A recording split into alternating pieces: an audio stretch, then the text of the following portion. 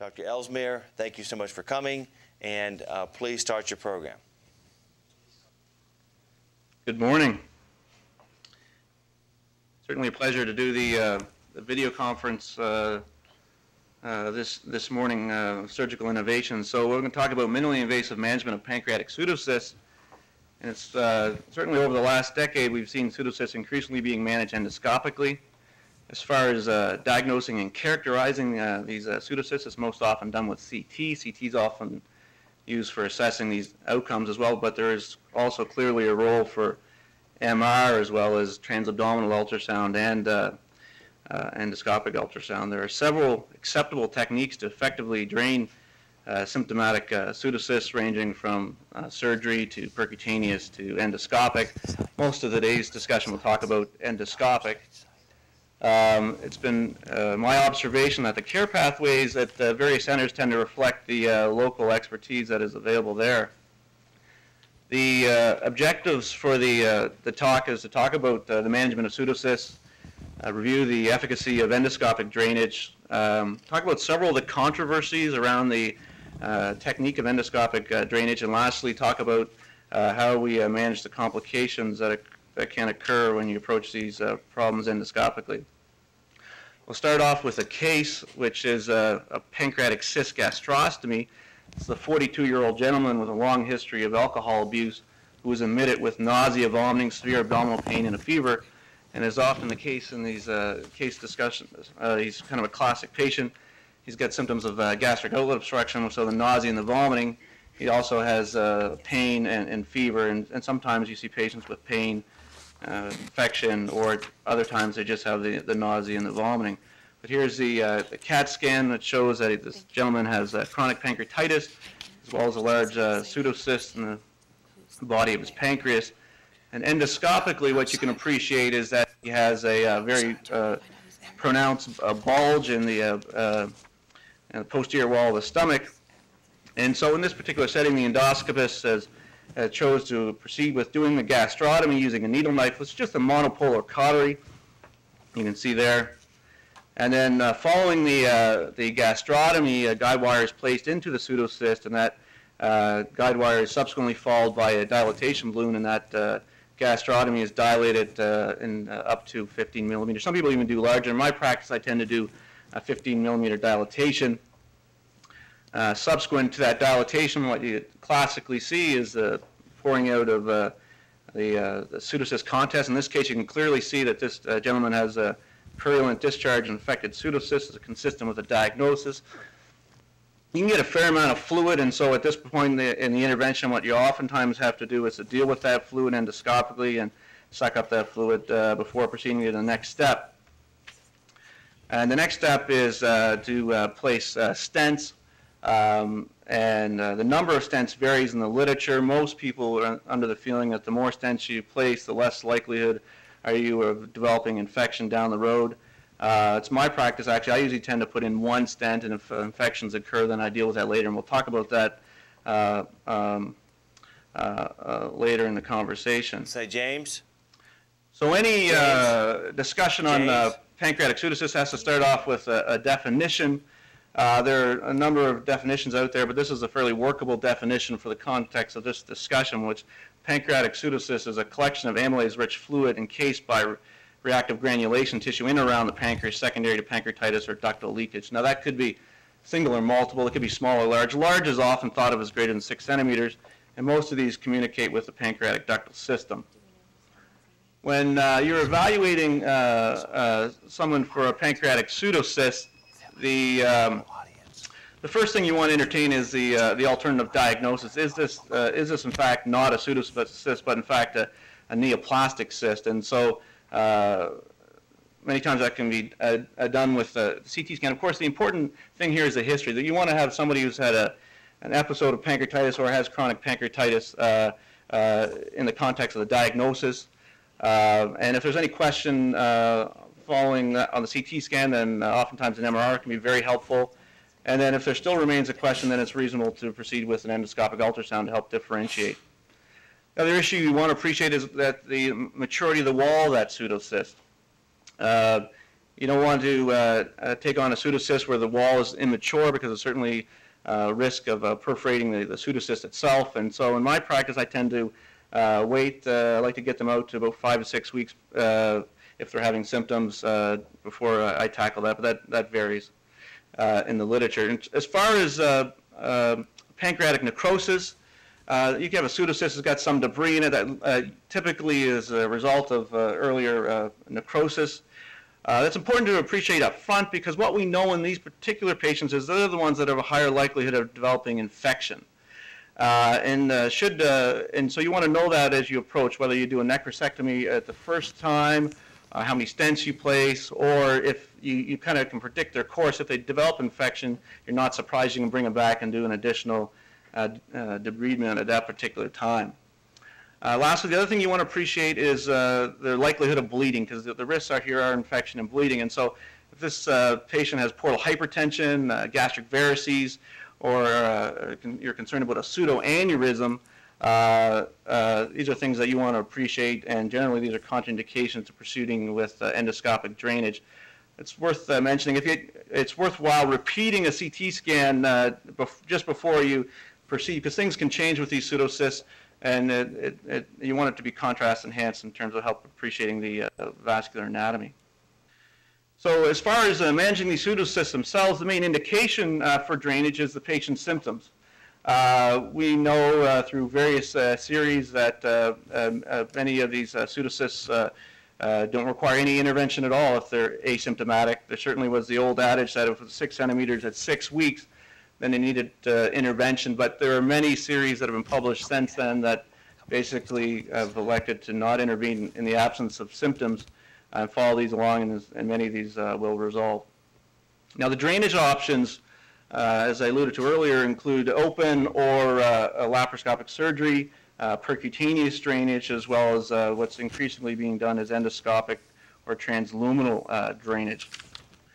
There's no question James? Surgical drainage is still considered the gold standard. Yep. Yeah, hey, if I can interrupt for a second, Yep. This is Phil Shower. Yeah, this might be a good time to seek out some opinions from our audience. And I'd like to acknowledge our friends at Mount Sinai. I know that they have, Mount Sinai, New York, that is, they have a program going on this morning, Advances in Minimally Invasive Surgery. And we have Dan Herron and Barry Salke and Barry Nabbitt. And Barry or Dan, I see you guys in the audience. How do you guys approach pancreatic pseudocysts at your institution? Well, good morning, everybody. Yes, I think the presentation this morning from Dr. Ellesmere actually shows a lot of the pertinent points on diagnosing and managing pseudocysts. But I think with that case that was presented, the management, I have some concerns with the endoscopic approach. I think I'll just go right to that point. And looking at that management, a balloon dilatation to 15 millimeters, I would be concerned that's not quite enough drainage. And I also would be concerned about not doing a biopsy of the cyst wall, or having the ability to really oversew that cyst wall when you do the opening, because that certainly is likely to bleed. So at our institution, the standard practice is a laparoscopic approach. And these are some of the more gratifying things to present, because these patients really do have symptoms, often from just the mass effect of the cyst itself, particularly when they're quite large, when they're greater than 6 centimeters. And so the effects are quite immediate. These patients really feel better the day after the operation. And I think with a laparoscopic approach and an anterior gastrotomy, the recovery is fairly quick. I'm going to pass the microphone to Dan Jones. And Barry, as you do that, it sounds like you're not a fan of this endoscopic approach. Are there situations where you think that might be appropriate, a purely endoscopic, minimally invasive approach? Well, yeah, I think sometimes if you have a cyst in the head of the pancreas and perhaps a cyst gastrostomy is not feasible and you have to do it maybe into the small bowel, I think attempting an endoscopic approach is certainly a good first option if you have a competent interventionalist, gastroenterologist. However, I would also advocate putting in pigtail drains, and they often have to stay in for several months. So what we do is we drain them, we put in these pigtail drains, and then patients are followed with sequential imaging. And often you will see some resolution over this interval of time, and then you go back and you remove those drains later. But I think you have to, just with a 15 millimeter balloon dilatation, you're not going to get adequate drainage, and you're likely to have a recurrence without something in there like a pigtail drain. Dr. Jones? I think he's passing me the phone because we've already talked and whispered and said we like the laparoscopic approach, especially for a large pseudocyst adhering to the posterior wall of the stomach.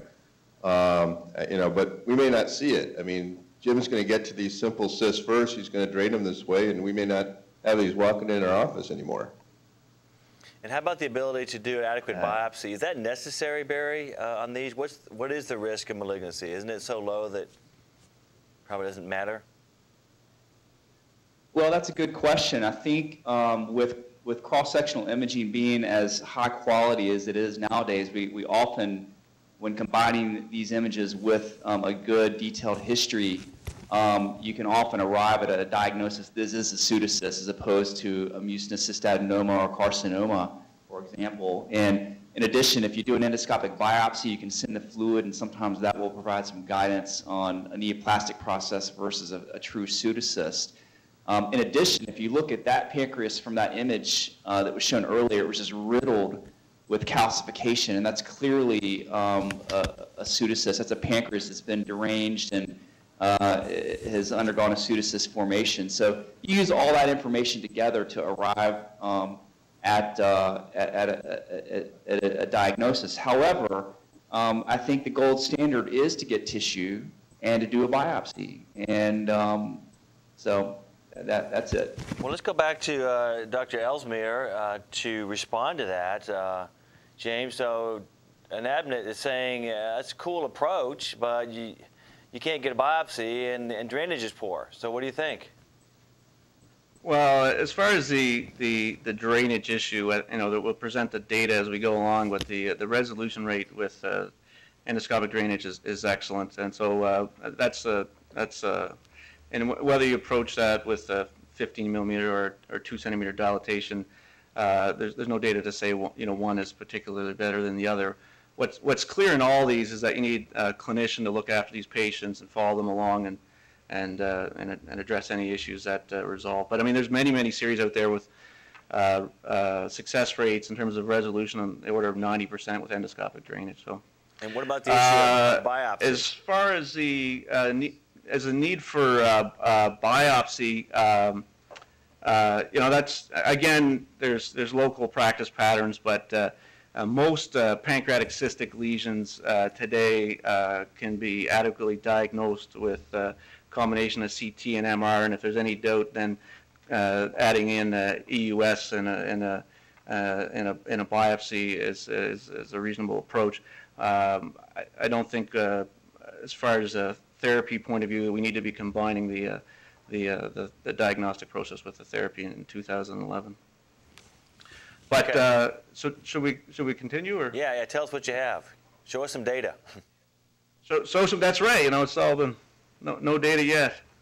So as far as surgical drainage, I would, but I certainly frame that surgical drainage is considered the gold standard, and I wouldn't debate that. If you look at the series, the morbidity rates and the mortality rates tend to be a little bit higher than the endoscopic approach, and that's what's happened in a lot of centers. So now what you see is, and not every center, many centers have approached these endoscopically, and then what happens is, should they fail endoscopic therapy, then they move on to a surgical intervention. As far as percutaneous drainage, I think what we've seen over the last decade is that it's kind of not quite as popular as it once was. And I think the issue is, and we've all seen this, that you can lead to very prolonged external drainage, so a bag off the side for several months, and then of course that drain comes out, and then you could end up with an external fistula, or probably even worse than that, is a reaccumulation of your pseudocyst. But there's no question that many times percutaneous is adequate, and the feeling is that some patients have a normal pancreatic duct, and those who have strictures in their pancreatic duct but no communication between the duct and itself and the cyst itself. And so generally, the feeling is it's not recommended for patients who have pancreatic duct strictures and communication between the cyst and the duct, or if there's a complete cutoff of the duct itself. As far as transluminal drainage, I think it's important to put it in its historical context. As surgeons, we've certainly used transluminal drainage for some time with pelvic sepsis. I know certainly in our institution, transrectal, transanal is oftentimes used by the interventional radiologists for pelvic sepsis and quite effectively. Now we know with biliary sepsis, the history of biliary sepsis was a surgical condition, but with technology that emerged, which is primarily the duodenoscope as well as the fluoroscopy and the evolution of techniques, that biliary sepsis today is almost exclusively managed by therapeutic endoscopists. And sinus surgery is another prime example where this is something that's treated with endoscopic techniques, and increasingly that's using advances in surgical navigation to increase the efficacy of that. And so I think you can see the evolution of transluminal sepsis management. And I think it's also important to put managing pancreatic pseudocysts in the context of pancreatic endotherapy. Endoscopy is used to routinely treat pancreatic duct stones, strictures, and fistulas in addition to the pseudocysts. And there's been a long track record here, and endoscopic therapy is safe, feasible, and effective. There's no question the results are operator dependent, and the feeling is for pancreatic endotherapy specifically, above and beyond just kind of routine ERCP, this should be done at high volume centers with high volume endoscopists. But there's no question there is a fair criticism, because many of the studies that show benefit are not particularly well designed, and but some of that's just the nature of the disease. We all know with pancreatic pseudocysts, there's a lot of heterogeneity within that patient population, and the other criticism has been the follow-up. But we'll talk about some of the data that's out there. As far as the endoscopic approach, there's transmural and transpapillary. The case that I showed earlier was the cyst gastrostomy. It's important to recognize there's also a cyst duodenoscopy. As far as when you'd use the transmural versus transpapillary, if this person has a big pseudocyst or there's in question of infection with necrotic debris, most of us would approach that transmurally because you can get a bigger hole and you can access the space and deal with that infection. Transpapillary is generally reserved, as mentioned earlier, for the cysts that tend to be in the head and tend to be the smaller cysts. As far as the data, one of the De Veer's group in Belgium, this is a series that's often referenced in gastrointestinal endoscopy, 2006, 116 consecutive patients, endoscopic, transpapillary, transgastric, as well as duodenal, so kind of a grab bag. Follow-up was 21 months, and they showed a complete resolution, 87%. That number shows up again. That reflects our experience as well as reflects many of the series that are out there. And that was the same both for the acute pancreatitis pseudocyst as well as the ones that develop in the setting of chronic pancreatitis. There was one procedure related to death in that series. Now, when would you might consider transduodenal cyst drainage? This shows you on the left image shows you a filling of the bile duct. You see there's some gross dilatation in the lower third of the bile duct. You can see there's a narrowing, and that corresponds to the pseudocyst. You can see on this image here where you have the pancreatic duct, and there is no communication in this particular case between the pancreatic duct and the cyst. However, on the CT scan, you know where the cyst exists, and you can see that there's a bulge here. So again, that's reasonable to go ahead and use a similar technique as shown earlier and put a guide wire. I think if you look over here, it's important to see some of the techniques involved here, where you see the guide wire goes into the pseudocyst and it's coiled. That coiling is very, very important. That provides your stability now so that you can run your devices over that wire. You can see here the stent in the bile duct itself. And here at the end, you see the stent placed transduodenally. Here's the stent in the bile duct, and again, the stent in the bile duct and the stent in the cyst. As far as transpapillary, here's an image showing the bile duct. Again, you see this dilated bile duct. We know that you can get biliary obstruction from pseudocysts, and here's the guide wire going up the bile duct here, and there's a guide wire in the pancreatic duct. The next image here shows you that guide wire in the pancreatic duct now starting to coil in the pseudocyst. You can start to see some contrast in that pseudocyst as well. And so in this particular case, again, you see a stent placed in the bile duct and a single stent placed in the pseudocyst, leading to subsequent resolution. As far as image guidance, there's no question that you need to have both endoscopy and fluoroscopy. That's always used. Now, there's a lot of technical variation, not even surgery versus endoscopy, just within the endoscopic community. Some endoscopists prefer to use a gastroscope, so an end viewing scope if they're doing transgastric work. Others will use a duodenoscope, which is a side viewing scope. That's my preference. It has an elevator. I find it's helpful in terms of controlling the situation. In terms of image guidance, there's no question there's a clear role, particularly in cases where the endoscopic appearance is inadequate. So you get down there, you can't really appreciate that nice bulge that I showed earlier. And there's emerging evidence that supports routine imaging. However, there's many who use it selectively and have very good results as well. Many centers that do use imaging in addition to endoscopy and fluoroscopy use EUS for guidance, but there are several series out there with transabdominal ultrasound as well as CT guidance. In fact, we use a fair amount of CT guidance here at our particular center. But here's a very nice randomized control trial published in Endoscopy 2009 by the Korean group, prospectively randomized 60 patients, EUS guided versus the conventional endoscopic in terms of the access. So the technical success in the endoscopic was 94% versus in the endo is 72%, so there was an advantage. This is an intention to treat analysis. So what happened is the endo that failed crossed over into the EUS arm, and there was 8 of those, and all 8 were successfully managed with the EUS guidance. The complications between the EUS and the endo were essentially the same, 7 and 10%. Short-term resolution, and here are the numbers again that you see recurrent over and over again, which is 97% with EUS and 91% with endo, and long-term resolution being on the 89% and 86% with endo. It's worth reinforcing the concepts of the contraindications. If you think this is a neoplastic process, portal hypertension, gastric varices, pseudoaneurysm, and the other issue is this person has a coagulopathy that you can't reverse, or if there's no clear endoscopic window, then you don't want to approach this endoscopically. However, in my experience, most of these can be approached endoscopically. As far as the managing the complications, it's essentially a surgery, and as you would expect, the complications are both bleeding and infection. As far as bleeding, many times, as mentioned earlier, the concern is from the wall. Almost always, you just need to dilate, and you don't need to do any additional intervention than that. The bleeding just stops. However, bleeding does occur, and should it occur, it's almost always just effectively managed endoscopically. The techniques are your standard techniques: injection of epinephrine. You can use a heater probe. You can use clips for that bleeding. Now, if you have bleeding from inside the cyst, of course, things like sidewall or pseudoaneurysms and stuff.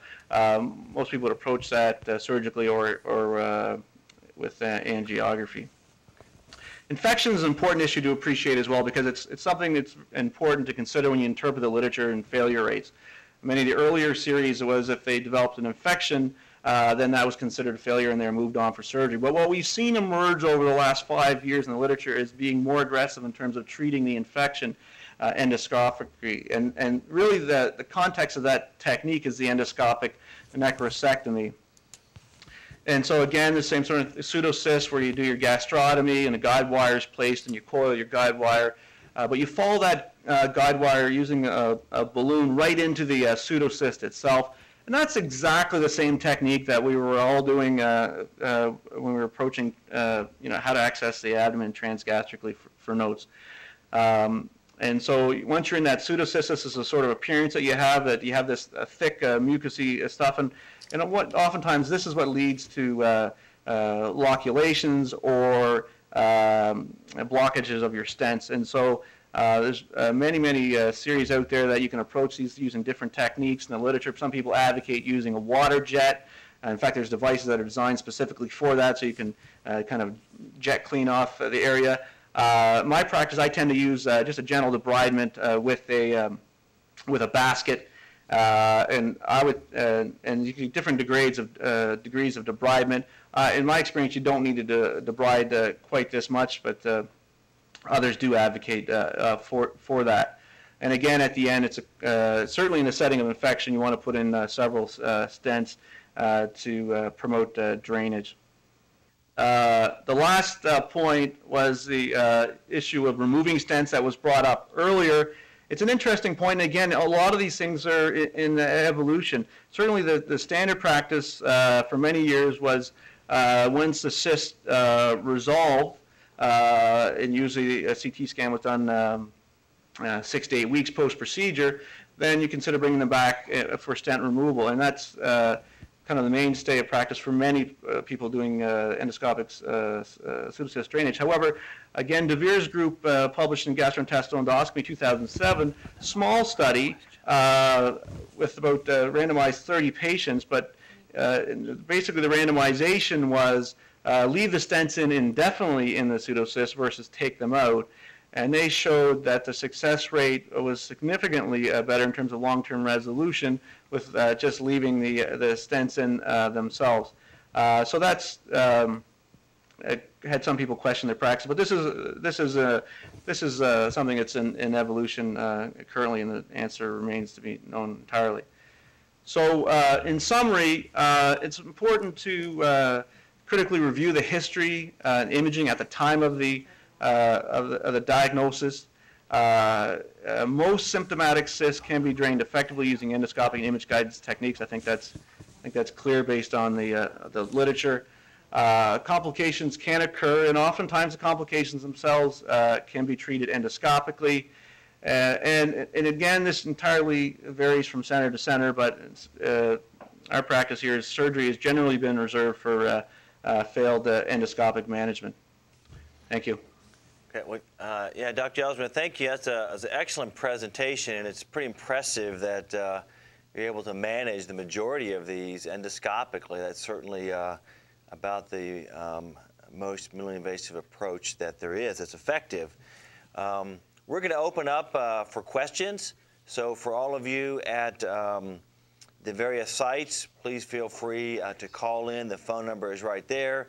If you have any questions or comments, I do want to go to some specific sites and get their impression of how they manage these pseudocysts at their institution. Let's first go to Carolinas Medical Center in North Carolina. I understand Dr. Rick Green is there with his group. Good morning, Rick. How are you? Hi, Phil. How are you? And that was a great presentation. Dave Ionetti, our chief of HPB, has a question, and I'd like to just introduce David. Okay, great. Good morning, everybody. I want to congratulate my friends up in Nova Scotia for a wonderful presentation. And I have a couple of comments. One is that I think that, nowadays with modern technology, we have the ability to drain some of these small and medium-sized pseudocysts with endoscopic, minimally invasive techniques. I think is a huge advantage to the patients.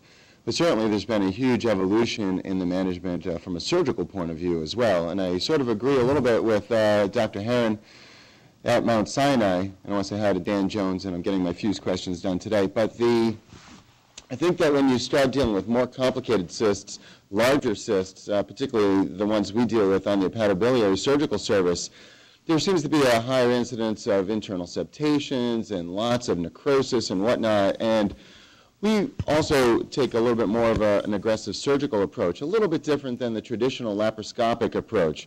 We tend to do what's called a laparoscopic endoscopic transgastric cyst gastrostomy. That's a mouthful.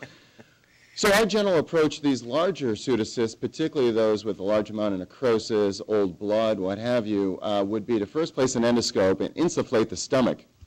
And then we'll place laparoscopic trocars into the abdomen. We'll place an umbilical port. And then we'll actually place laparoscopic trocars directly into the gastric lumen. So we'll put a 10-millimeter port for a stapler in the midline, so that's going into the antrum, and usually 2 5-millimeter ports as far peripheral as you can get on the greater curvature of the stomach, just above the gastroepicloic arcade, usually the balloon ports, so that you can pull the stomach out and out, down and out. And then we'll use intraoperative ultrasound to map out the pseudocysts. Usually the ones we deal with, it's not usually a surprise where they are, used with a large bulge. But laparoscopic ultrasound also can be very helpful in terms of identifying where the major vessels are, so you can pick just the right spot to make your cysgastrostomy. And then once we open through the gastric lumen, usually either with a harmonic scalpel or an energy device, and we enter the lumen, we'll confirm with ultrasound again, and then we'll use laparoscopic linear cutters to create an anastomosis that might be 5, 6, 7 centimeters long. So it really opens up the posterior wall of the stomach. And then now that you have a laparoscope and graspers and suction irrigators and whatnot, then we'll go ahead and completely debride out the cyst cavity so that there's no residual necrosis or fibrin on the walls. And then to finish, we'll often take the extra step of maturing that posterior cysgastrostomy by putting a series of, say, horizontal or figure-eighted either 2-0 or 0 vertical sutures around the anastomosis to decrease the incidence of staple-line bleeding as well. Then we'll pull out, go back laparoscopically, and close the gastric holes with a couple of interrupted sutures. We've found this to be a fairly effective and a nice minimally invasive way of dealing with the larger, more complicated pseudocysts, and something for everyone to consider. Yeah, so is the advantage of that approach, you're just going to get better long-term control and drainage as opposed to an endoscopic because you can create such a wide stoma? Well, we think so. I think that again, the small to moderate-sized pseudocysts that are unilocular with not a lot of necrosis, I think an endoscopic approach is a great approach, at least to start.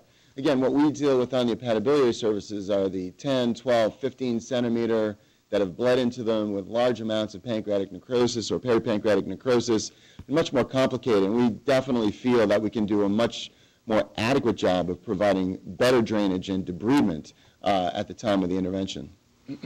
Phil, I have a question for Dr. Ellesmere while I have you. There's been a couple of papers recently on using endoscopic ultrasound for pain control, especially in these patients with pancreatic, chronic pancreatitis.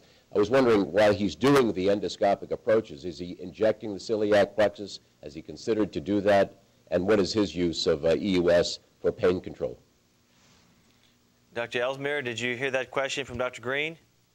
Yeah, I did. I think it's an excellent question, and pain control in this. Most of the discussion was limited to pseudocysts, and as you know, pseudocysts occur both in the chronic pancreatitis setting as well as in the acute setting, which aren't necessarily chronic. And so management of chronic pancreatitis again is another whole conversation in itself. But it's clear that not everyone that needs a cyst drain has pain. So I would separate those two issues. I separate those two issues clinically. I would deal with the pseudocyst issue, and then deal with the issue of chronic pancreatitis. In terms of doing a celiac block endoscopically, it's not something that I do as part of my practice. I actually don't do endoscopic ultrasound, but in our center here, a lot of this is managed by a dedicated chronic pain group that use various interventional techniques. But certainly, I know of people that approach that with EUS. Now, the EUS gives you fantastic visualization of the celiac axis, and as far as seeing it, it's easier. It's better to see it with EUS than it is even identifying it operatively. Well, short of extensive dissection, but you can lay in your blocks on either side of the celiac axis. And what's oftentimes that's done is they'll put a temporary block in, see what the results are like, and then consider doing an ablative procedure, a subsequent procedure. And I think that's an excellent approach. And again, I think the opening thought was there's a tremendous amount of variability in how a lot of these conditions are approached, and it is a function of the services that are available at your local center. Well, great. And I want to get some more comments, and in just a minute we're going to go to Virginia Commonwealth and hear from Dr. Maher, and to Hopkins and hear from Mike Moran. But related to the aforementioned laparoscopic approach, do you have any comments about the laparoscopic approach and in other situations? I think you alluded to earlier that a purely endoscopic approach might not be appropriate. And so in that setting, what would you do, and what do you think about the laparoscopic approach that was described? I think it's a regional approach. A lot of techniques have evolved based on local expertise and comfort and interest in managing particular conditions, and the results can be excellent. I think that approach sounds perfectly reasonable.